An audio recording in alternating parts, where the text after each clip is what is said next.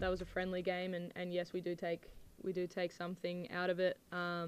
But at the same time, we're into knockout games in a World Cup, so it's a completely different game, and I think we won't sort of let the result of that last game that we played them sort of get in the way or alter sort of our tournament mode.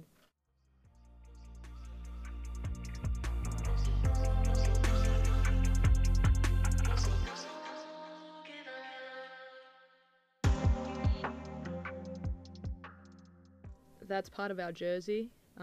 When you put it on, we really do sort of emulate that never say die attitude, and that's something that's instilled with us from a young age, and continuing on with competitive football. I think that's something that you've got to have that edge before you even put the Matildas jersey on. And